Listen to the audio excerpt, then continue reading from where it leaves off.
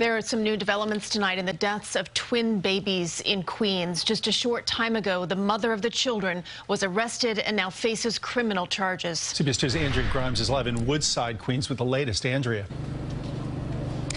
Dick and Christine neighbors are calling this an unconscionable crime. Within the last 45 minutes, we've learned from police that 23-year-old Denasia Kilpatrick is facing charges including murder in the deaths of her twin babies. One candle burned for two murdered babies outside the Woodside houses in Queens.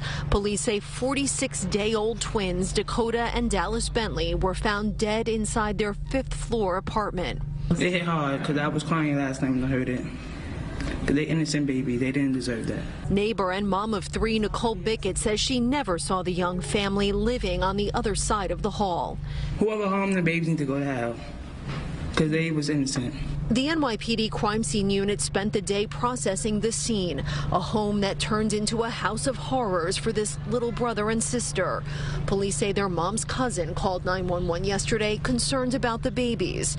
Sources say the mom told officers, "I do not want them," when they arrived for a wellness check around 3:15 yesterday afternoon.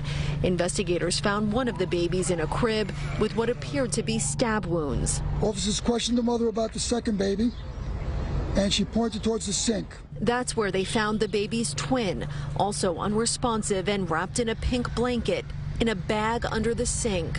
Police recovered a knife from the scene and took 23-year-old Denasia Kilpatrick in for questioning. Sources say she has an extensive psychiatric history in Yonkers, where she recently moved from.